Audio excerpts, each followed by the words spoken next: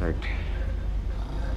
So here I have a 60-year-old patient who is having trouble breathing. So we as a team decided to intubate the patient. I generally go about by personally filling up my syringes with the medication that I will be giving her. So this is a neuroparalytic agent, which within about couple of minutes can completely paralyze a full-fledged adult. So I loaded that. The next drug that I'm loading is something to knock the patient off and should not feel anything, should not remember anything. It is quite powerful and has limited usage. So these are the two drugs. Now you can see the vitals on the monitor. They're quite bad in this patient, and multiple IV medications going in, trying to keep the patient's blood pressure up. She is suffering with a cardiac problem as well as a lung disorder. So now I will cross-check my equipment, that is the laryngoscope and my tube. I will give my pre-medication, something to knock the patient off, and then check my other equipment such as the mask that I will use once the patient is paralyzed and wait for the paralysis to set in. Or should the tube not go in, I may have to fall back upon this mask and rely on it till the patient's paralysis goes down and the patient can breathe once again. So it's imperative to check your equipment before you paralyze a patient. Now I am giving the neuroparalytic agent, 100 milligrams.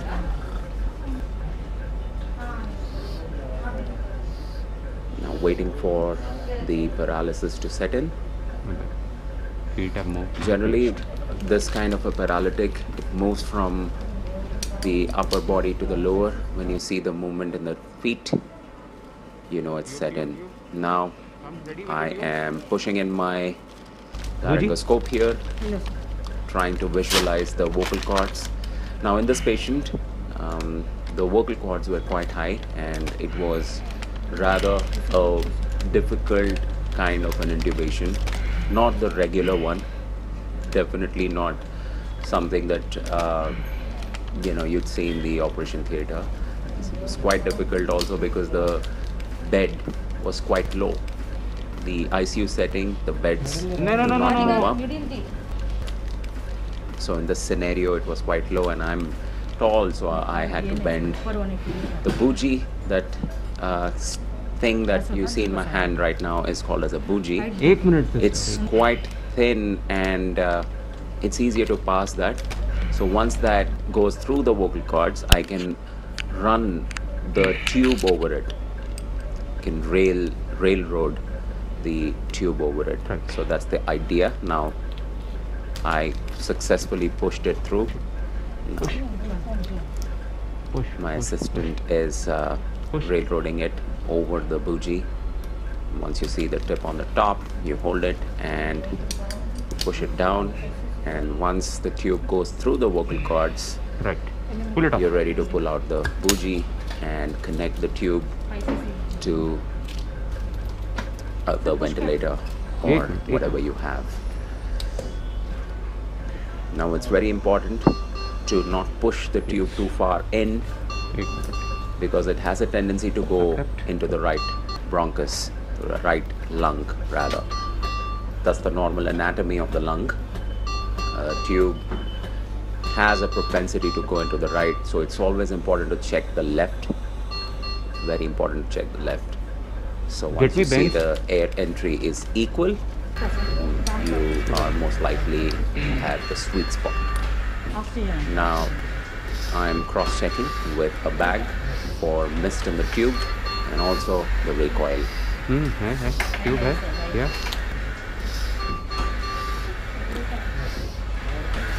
I asked for a Baines circuit because the bag wasn't working quite well, पहले and also the ventilator ran into some problems.